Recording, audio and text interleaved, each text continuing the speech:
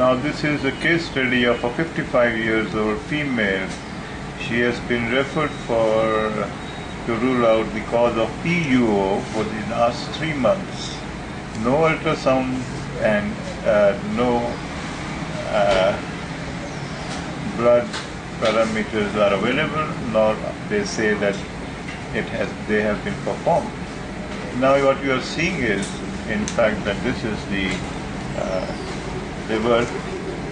This is liver, right hemidiaphragm. This is the kidney. This area is all kidney, right kidney, measuring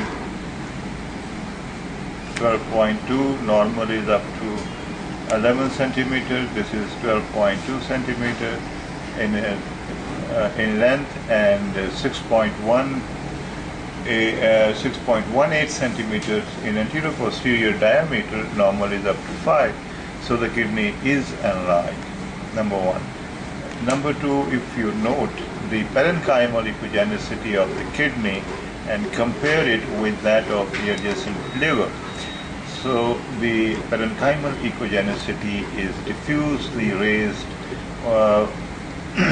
Why we can say this is because normal is that the parenchymal echogenicity of the kidney is either equal to the liver or less than the liver parenchymal echogenicity. Now here you are seeing diffuse raised parenchymal echogenicity. Second, you see the dilation of the calyces. This is the lower pole, dilated calyces. This is the upper pole, mid region. And in this view, this can be studied on up to this thing. Now, further, see that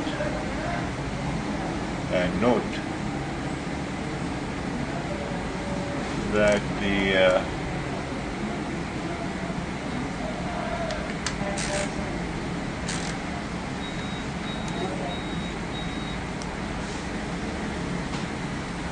all the calyces from the upper to lower pole are dilated. Now this is the lower pole and this is the upper pole. These are all dilated calyces. The cystic areas are dilated calyces. This is the pyramid. This small tiny cystic area is a pyramid. The cortex measures 4 mm. And if I include the pyramid with the cortex, it will give me the parenchymal thickness, 10.6 at this region and 10.2 from this area, from this region, and from the lower pole, from the upper pole, 16.7 mm. So in this kidney, though, we do see corticomedullary differentiation is present, and the cortical thickness is preserved, the parenchymal thickness is preserved. However,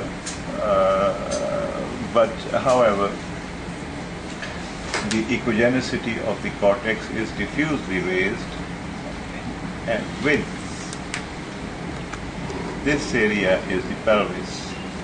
This region that I'm marking for you is the pelvis, and in the pelvis, dilated up to 2.67 centimeter by 4 centimeter. This area, this echogenic area, is the debris, which can be blood or pus. This is the debris, and then now you see this is a calculus over here. This is the proximal ureter. From here to here is the proximal ureter, and normal is up to 7, and this is up to 8.8 mm. This echogenic area giving posterior shadow is the calculus in the proximal ureter, which is the cause of all the findings that have been seen in this study so far. Now another calculus is seen in the lower pole calculus, lower pole dilated. This is the lower pole dilated calyx. Here is the calculus measuring approximately 6.5 mm. Then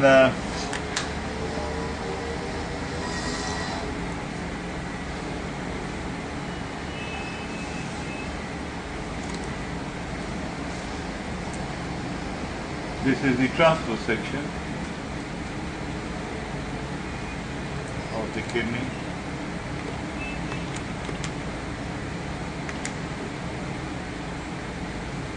And what we see is that the renal parenchyma is being perfused very well. You know, this is the parenchyma, vessels are perfusing it well. This is the dilated calyx. However, patient cannot hold her breath, so not possible to get the waveform or the velocity, but it is being perfused well, and we do see patent renal artery and vein. This is the from here. You can see the renal artery and vein. This is the renal artery.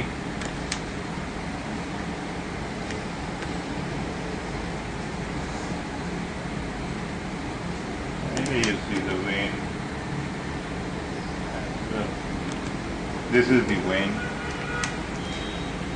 So this is the study of the right kidney.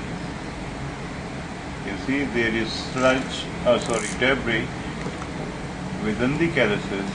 This is, if I show you this area. Now this is the sludge, debris within the dilated lower pole calyx, which is either pus or bleed as the history of PUO, so this goes more in favor of being pus, and so pyelonephritis with nephrolithiasis on the right side, as well as diffuse raised parenchymal echogenicity, that of the kidney, is the finding on the right side. Pasa mere beta.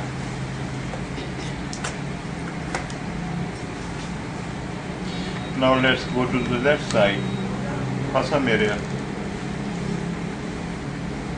This is the upper pole of the, okay, now this is the upper pole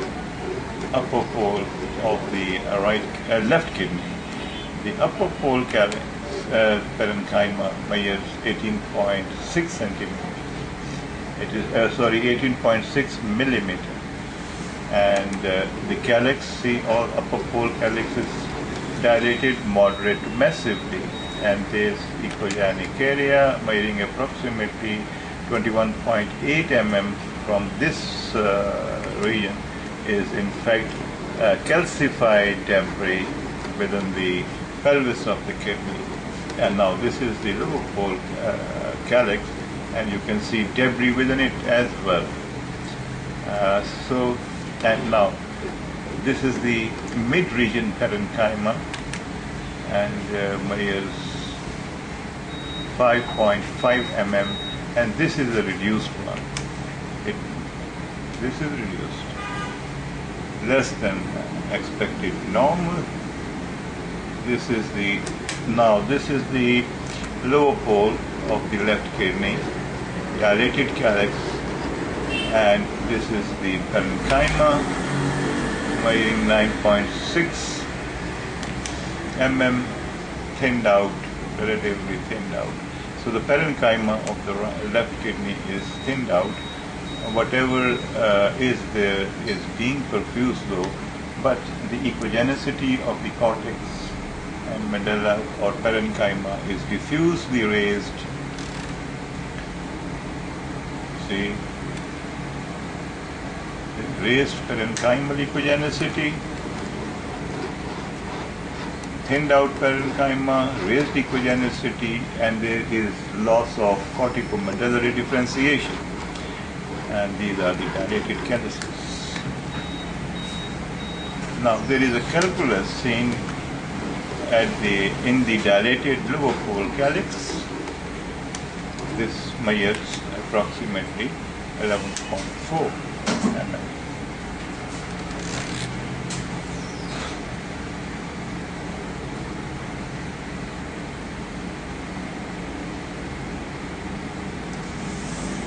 Now you see there is an echogenic area giving posterior shadow in the dilated renal pelvis, giving twinkle artifact.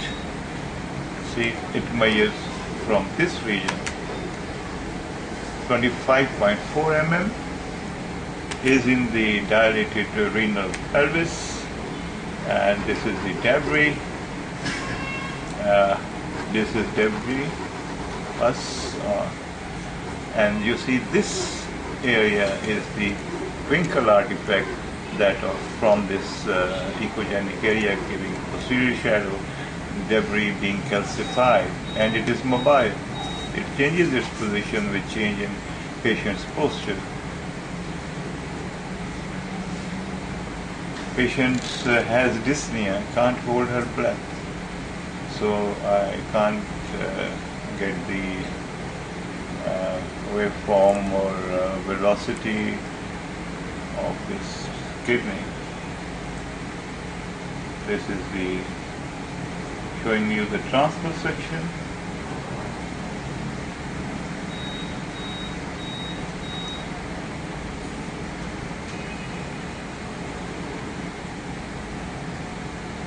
See the debris.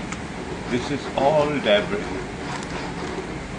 So this is our case of the day, that is in fact the pelvis is normal, the urinary bladder is okay, no finding in that region, and this is our case. The proximal ureter though in this region is not being seen because of this, you see this echogenic area within the renal pelvis, this one giving posterior shadow which is calcifying debris, and this is our case of the day, which is in fact bilateral renal parenchymal changes with nephrolithiasis as well as pyelonephritis.